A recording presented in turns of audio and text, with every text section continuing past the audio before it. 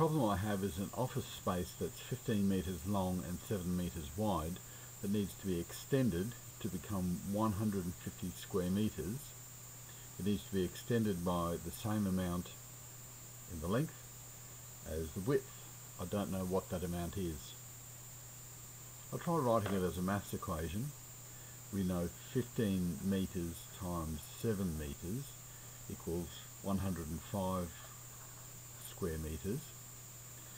What do I have to do to make 150 square metres? I need to add something to 15, and I need to add something to 7 to make 150. I can guess at that value. Let's call it 1 metre. The equation becomes 15 plus 1 times 7 plus 1. That calculates to 128 square metres. That's not enough. So let's try 2. The equation becomes 15 plus 2 times 7 plus 2. That calculates to 153 square metres. Still not the right value. I'll try something in between. 1.5 metres. The equation becomes 15 plus 1.5 times 7 plus 1.5. That now calculates to 140.25 square metres. It's a bit slow trying to work through guessing the right amount. What I'm really doing is trying to find a value. I don't know what it is. I'm adding that to 7 and 15 all the way through to get my end result. I'm trying to guess that value. So let's call that x, just to represent the value that we're looking for. And I'll call that 15 plus x times 7 plus x equals 150 square metres. Now this will take the form of a quadratic equation.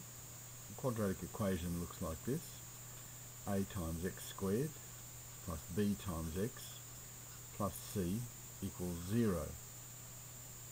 I need to find these values for a, b and c, so I can then find the value for x to find out how much to add to 15 and 7. To do that, I'll use the quadratic formula. I need to find the value of x.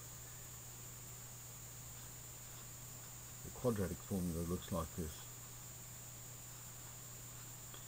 negative b plus or minus the square root of b squared minus 4 times a times c divided by 2 times a.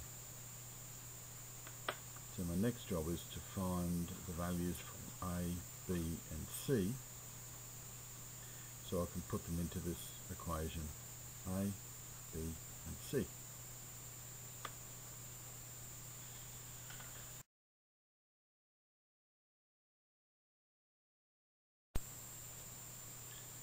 To find the values for x,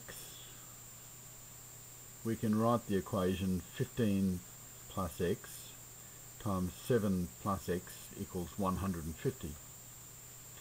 I'm going to use the distributive law: 15 times 7 plus 15 times x plus x times 7 plus x times x. So our next line becomes 15 times 7 plus 15 times x plus x times 7 plus x times x equals 150. I'll put brackets around each expression so I don't get confused. Each of these expressions can now be simplified to become 105 plus 15x plus 7x plus x squared equals 150. I can then simplify 15x and 7x to become 22x And we're going to take the x squared value over this side and the number value over that side. So that becomes x squared plus 22x plus 105 equals 150.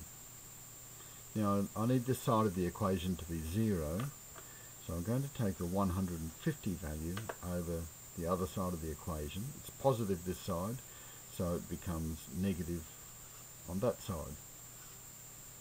And I'll take the other values down as well.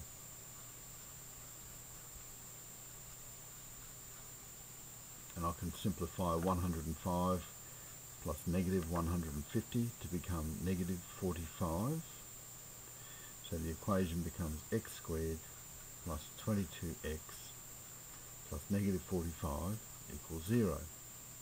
Now that's in the format ax squared plus bx plus c equals 0, where a is 1, b is 22, and c is negative 45.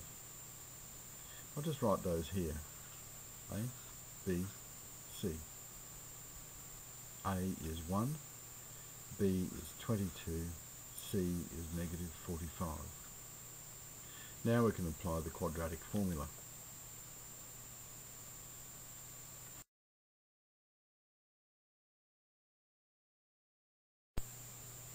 For the equation x squared plus 22x plus negative 45 equals 0, we know that the value for a is 1, b is 22, and c is negative 45. So we can put these values into the quadratic formula to find x equals negative 22 plus or minus the square root of 22 squared minus 4 times 1 times negative 45 divided by 2 times 1. So then x equals negative 22 plus or minus the square root of 484 plus 180 divided by 2. And we can further calculate that to be negative 22 plus or minus the square root of 664 divided by 2,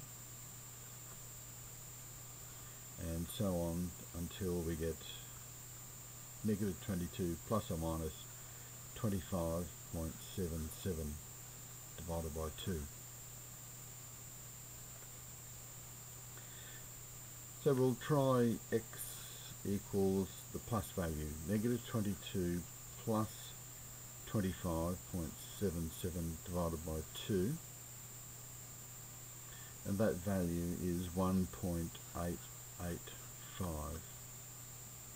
Likewise, x equals negative 22 minus 25.77 divided by 2, and that value equals negative 23.885. The negative value doesn't really make any sense if we're increasing the area, so I'll choose this value here. X is 1.885.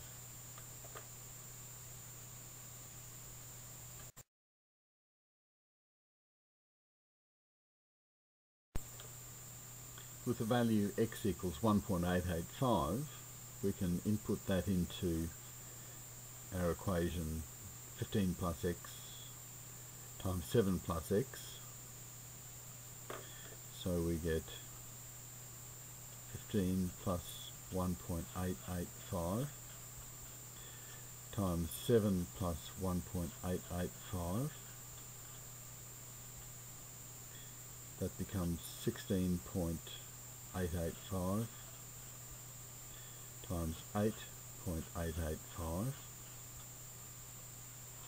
And our calculation is 150.023 square meters, which is pretty close to 150 meters. Therefore, the value for x is 1.885.